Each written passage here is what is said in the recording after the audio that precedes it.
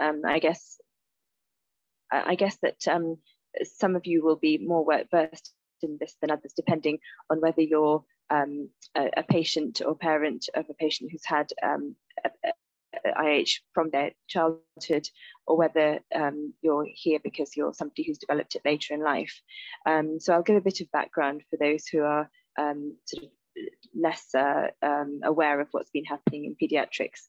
So historically, it was assumed to be very similar to what happens in adults. And over the last 20 years, there's been increasing recognition that paediatric IIH is probably a separate disease entity with some similarities and some differences from the adult condition. Sorry for this busy slide. I wanted to give you a bit of a comparison between paediatric IIH and adult IIH. For those who are sort of less wanting to look at lots and lots of figures and details, I would suggest that you look at the main bullet points. And those who like to look at the details, there's a bit more detail there as well, and some references for those who are interested to read more. So firstly, we see a lower incidence of IIH in children compared to adults. Secondly, obesity as a whole is less common in paediatric IIH, although it does depend in which age group we're talking about. So in prepubertal children, obesity is much less common. So it's only 43% of children who are prepubertal and having IIH are obese, whereas when you get up to the older age groups, it's reaching similar percentages to that we might see in adults, at least from the data so far. And the gender difference seems to be less marked in children than in adults. So whereas, as you know, most of the adult patients with IIH are female, in children under the age of 12, it's actually 50-50. And because of the differences that we know about so far, which are these, and probably other differences that we don't understand so well, we in Cambridge and wider afield feel that we need a slightly different approach for diagnosis and management of IIH in children compared to adults. And currently, most centres use the modified Friedman criteria that we use in adults, but we try to adapt the criteria to children a little bit, particularly with regard to things like reference ranges of CSF pressures, and we try to adapt the adult consensus guideline developed by Professor Sinclair and Ms. Mollen, which is so useful and so detailed, and I think has really improved the care for adults with IIH. So this is just, again, another busy slide to summarise the service that we provide in the east of England for children with IIH. So we have a monthly multidisciplinary team meeting with most of these people attending that meeting as needed. So Dr. Krishna Kumar is our service lead, Ms. Muthuswamy is our neuro-ophthalmology lead, and we have a number of colleagues in the team as well. So we have specialist nurses, we have brain physicists, we have neuroradiologists, neurosurgeons, and I'm aware that this is our current team, and a lot of the work that we have done as a team in Cambridge was led by Professor Pickard in the past, Dr. Parker, who is works very much in paediatric neurology still, but has become less involved in the IIH service as time has gone on, and Mr. Garnett again, who is very much involved in the paediatric neurosurgery service, but has become less involved directly in paediatric IIH as time has gone on. On the right side of this slide, you can see the pathway that we've developed over the years for suspected IIH in children, and this continues to evolve. So although this is the current pathway, there are still some tweaks that we continue to make to this to try and improve it as we go on. But essentially, our colleagues across the region are much more informed of the types of assessment and investigation that they need to do before they refer to us in Cambridge for further assessment of children with suspected IIH. And this has really helped us to improve the care that we provide for children over the region, although of course there's always scope for further improvement. So this is just to demonstrate a regional service evaluation that we did fairly recently between the time period of August 2018 and August 2020. And in that time, we had 92 referrals of children with suspected IIH. And out of those, we diagnosed 19 as having IIH using our adaptation and interpretation of the Friedman criteria for children and those adult consensus guidelines that you're already aware of. And of our population, just over half were female. They had a mean age of 10, but there was a variation. The BMI was slightly towards the upper end of normal in children, because a BMI of 25 is slightly higher than we'd expect for most children. But within those, we saw that some of them were obese or overweight, and some of them weren't. And in fact, some of them actually had a low BMI. And if you take the percentages, probably most of these children had a normal or low BMI. So it's slightly different from the figures that we might expect if we were looking at a similar evaluation in adults. And we found that in most of these children, they had presented with headaches. They also had a variety of other symptoms of presentation, and a significant but minority of these had abnormal visual function presentation. A number of them had abnormalities on their MRI scan, which would be consistent with IIH, although of course MRI findings are used to support rather than diagnose IIH. And the lumbar puncture study and CSF infusion study, which is, for those of you who are not aware, a particular extension of the lumbar puncture that we have particularly developed in Cambridge, was abnormal in these children. And they were treated in the main with medical treatment, although one required a ventricular peritoneal shunt. And I saw that in the chat somebody had mentioned that they indeed have a VP shunt as well. In the when we looked at the outcomes, we found that most of these children achieved a symptom resolution, and almost all of them, the papilledema improved over time.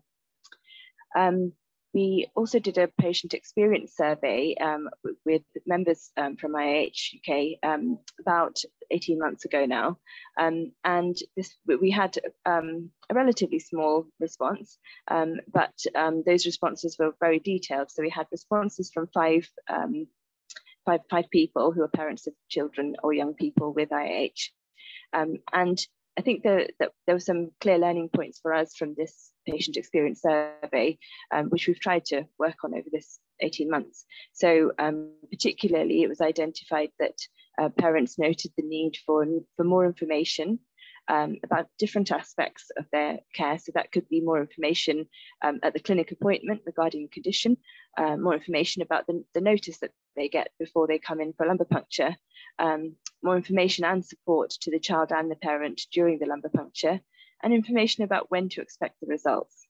There was a note of need for pain relief after lumbar puncture, and there was a note about the complications that patients and children and young people developed after their lumbar puncture, and this varied between sickness, a bad headache, to back pain, and being unable to move their legs, and indeed resulting in an admission to hospital following their lumbar puncture.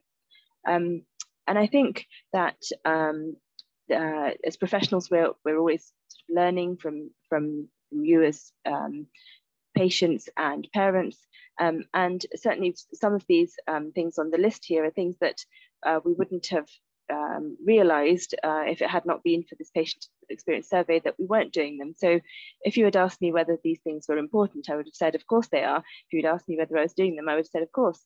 But actually, I realized that that may not be the case when I realized that if we actually ask you for this information, we may learn from you that we're not always getting it right, and that there are some points that we need to improve. This is a list of the publications and presentations that have been done on the subject of pediatric pseudotumor cerebri syndrome, or IIH, and I describe it in that way because some of these presentations and publications have been by many different members of our team, both past and present. they have been around subjects which relate either to IIH or also to raised intracranial pressure, which is secondary to other causes, including traumatic brain injury. And there has been, as you can see from this selected list of publications, there's been a long-standing interest, and there's been many people involved in this work. And I really wanted to convey that that as a group in our region, we have many people who are really interested in trying to improve the care of children with IIH and PTCS in our region. Going on to a little bit about the work that has been done nationally and how we have been involved in that. So there has been some work to raise the national profile of paediatric IIH, which, as I say, initially was less well described separately than adult IIH. And there has been the development, but not completion yet, of the National Paediatric IIH guideline. So in terms of raising the profile, Dr. Krishna Kumar and colleagues have been very involved in establishing a subgroup for PTCS, sorry, typo there, PTCS and IIH within the BPNA, or British Paediatric Neurology Association's Children's Headache Network. And now, having, over time, we've developed 3 meetings per year, and at that meeting we usually have between 15 and 20 attendees who are professionals from across the country. And with the advent of virtual working, of course, that's made things a little easier, at least from the point of view of attending consistently and regularly. And we have established an annual National Paediatric PTCS IIH Study Day for professionals, which is now in its 3rd year. When we started doing these study days, the first one was in person and face-to-face in Cambridge, and subsequently we've run a virtual study day last year, and we plan to run a further study day this year, which at the moment is looking like it will be virtual. In the 2019 study day, we had a patient and parent talk, and this was really well received, both by the ophthalmologists, neurologists, pediatricians, all by many different professionals were there, but we all learned a lot from hearing the patient experience. And that was around, there were several learning points from those talks, but I particularly remember the mention of the difficult experience around a lumbar puncture, and the need for more information about the complications to expect following the lumbar puncture. And again, this is a theme that runs through from the patient experience questionnaire as well. We had a virtual meeting last year, and at that meeting we had 56 attendees, and again we had a large representation from various different specialities, bearing in mind that that all of these specialities are relatively small compared to our adult counterparts. So if you take the total numbers of any of these specialists, they're all less in total numbers than our adult counterparts. So I think that it was really encouraging to see 56 attendees at that meeting. In terms of the development of national paediatric guidelines, so we have been aiming to develop the surveillance and management recommendations for those newly diagnosed, suspected, or already diagnosed with IIH. And we have gone through a Delphi consensus process in which we develop statements and ask for professionals to tell us whether they agree or disagree with the statement. And consensus for the purpose of this Delphi consensus process was defined as 70% agreement amongst participants. And of course that varies between different Delphi consensus processes. People set the standard at different levels. And we received responses from neurologists, pediatricians, ophthalmologists, neurosurgeons, neuroradiologists, and opticians for this, and completed the first round at the beginning of last year, the second round at the end of last year. And we had a pretty good response rate compared to other similar studies that have been done in the past. And again, keeping in mind the relative small numbers of professionals in each of these areas due to the nature of the specialities. And the analysis of these responses is still in progress. We continue to meet regularly and to try and address the areas where we have contentious points and we need to develop further consensus, and also to try and provide as much clarity as possible to inform the development of a guideline.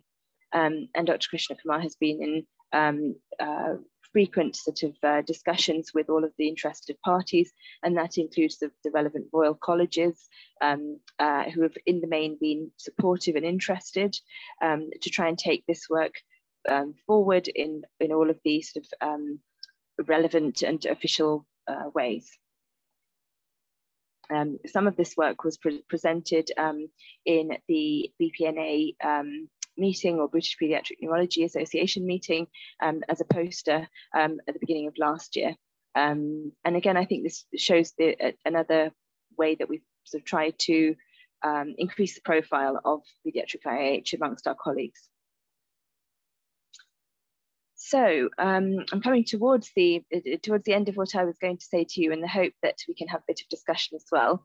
The sorts of things that we as a group had thought about in terms of how you might be able and might want to get involved are listed here, but I'm aware that there may be many things that we haven't thought of, and I'd be really interested to hear from members of IIH UK about what you think is important for you. So we're always interested in hearing more about your perspective as the patients and parents of patients who actually have the condition. And it was really interesting to me to hear Melissa's talk about her own perspective, and also the idea of expression and therapy of the condition using art and other similar conditions as well. And a lot of the work that Melissa presented was new to me, and really provided me with a new perspective on things. So I think that can be really, really helpful to us as professionals. And I was thinking when Melissa was saying I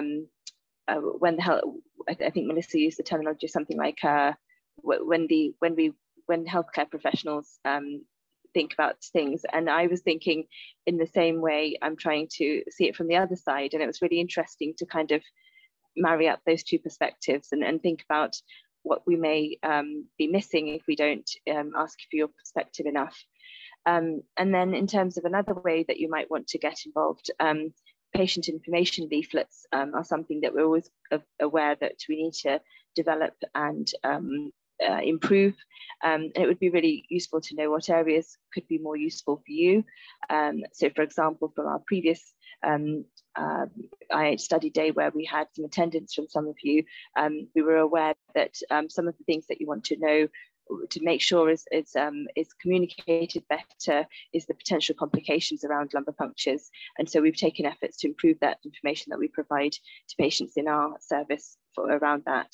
What else would you like us to provide information leaflets on? Would it be more information about the condition, about the lumbar puncture process, about medications or monitoring, or something else? So that would be really interesting and useful to know more about. Finally, I wanted to just acknowledge some of my colleagues from a little bit further afield, and I've found as many photos of people as I could, but I'm aware I haven't got photos of everybody, so apologies for that. The person I particularly wanted to point out was Dr. Krishna Kumar, who's top left there, who is my colleague and service lead at Urban Brooks in Cambridge. We have also in the photos there, you can also see some other colleagues from Cambridge and some other colleagues from further afield.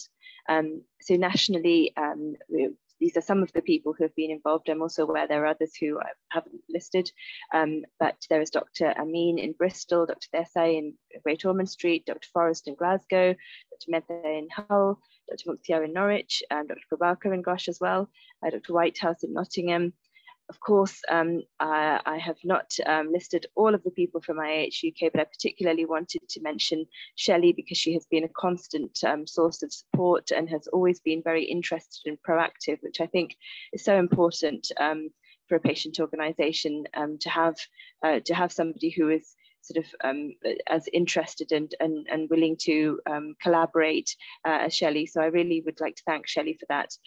Laura Kirby, who took part in our previous face-to-face conference, and again has been really interested and proactive in our work. And particularly wanted to mention Kira and Caroline Stanford-Reed, who are a patient or a family who have contributed to our work as well. So with that, I'll end my talk, but I would really like to hear from you either through the chat or as you wish. I'm going to stop sharing. Poojah, thank you so much for that talk. It was really interesting to hear the phenomenal work that is going on around the UK in paediatrics. And I think sometimes it can be difficult for people to find out what's going on around the country. And I know that's something we'd like to work with researchers and medical professionals on, so that people are aware of the research that's happening around the country. And with our new web pages, Poojah, I'm hoping that we can work with you further so that we can have more evidence on the new websites and also more information that's available for parents as well. So that's certainly something we would really like to work with you on. Looking at the chat function, there's a couple of questions for you in there. The first question, what we can't do is obviously in our questions, we can't address individual medical questions, but what we can do is talk more generically. So thinking about in paediatrics, are there lines on what constitutes a high CSF reading for lumbar puncture pressure on opening than in adults? Thank you. So this is actually a question that generates a lot of debate amongst us in our professional discussions as well. So it's highly relevant, and it's something that I think I probably don't have a full answer for you on, but I can tell you what we understand so far. So when we talk about CSF pressure, of course we're aware that CSF pressure is dynamic and that a single reading is not always representative. So historically we've gone by opening pressures, which is the static measurement of the CSF pressure when you insert the needle for the lumbar puncture. And the cutoff for that has been taken to be 28 centimeters of water in children rather than the adult cutoffs, which is slightly lower. However, there is a sort of big caveat around that, in that we know that when we use other measurements for CSF pressure, which are more dynamic, and that might be a CSF infusion study in some centres. I think Cambridge is one of the very few centres who use that, or it might be an invasive intracranial pressure monitoring. Then we may find that that in some cases the method of diagnosing IIH may be less straightforward than going by a single opening pressure, and so there can be a role for different investigations or more cautious interpretation. And one of the things that sort of to add further difficulty to this process, one of the things that can make things difficult is if it's really important that the opening pressure is measured in the right way, and so that's something that we sort of highlight and make sure that that's been addressed. And I know that in the adult guidelines that's also been stressed. So although the number cutoff is 28 centimeters of water opening pressure, there are many caveats around that. That's fantastic, really helpful. Thank you very much, Poojah. There's another question about whether IIH could be latent in children, in that the child may be experiencing what is diagnosed at the time as migraines, but then develop in adulthood. It's a very interesting question.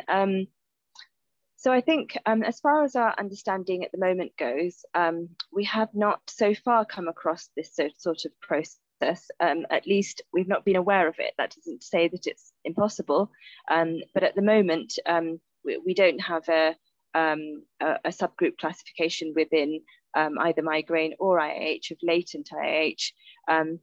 However, as you say, there are people who have debilitating migraines in children and then go on to develop IIH in adulthood. And this might be because there is something about the condition. Well, this may be another aspect of the condition that we don't fully understand. Thank you.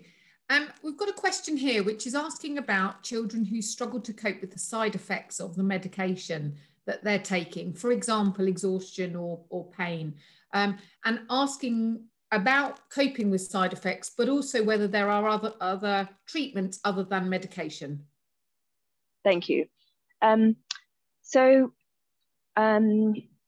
think that within the treatment of IIH, of course, we're aware of the importance of different modalities. So that includes, where appropriate, medication, where appropriate, we incorporate weight management if the child has a problem with weight management. And as I've mentioned, not all children with pediatric IIH actually fall into the overweight or obese group, but those who do, that would be an important part of their management.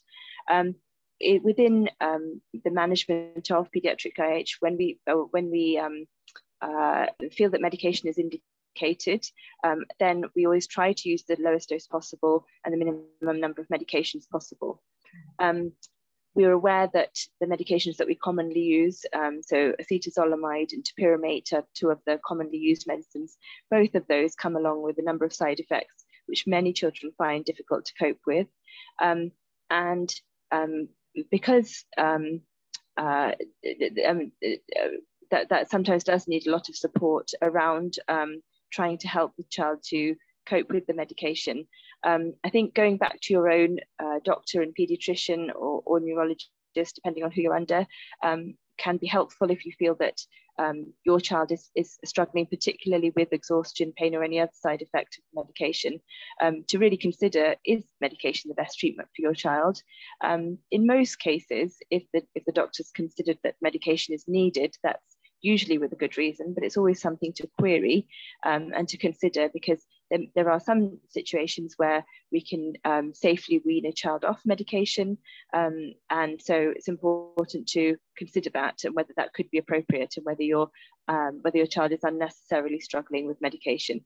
But unfortunately, in the majority, it's an unfortunate side effect of the medication.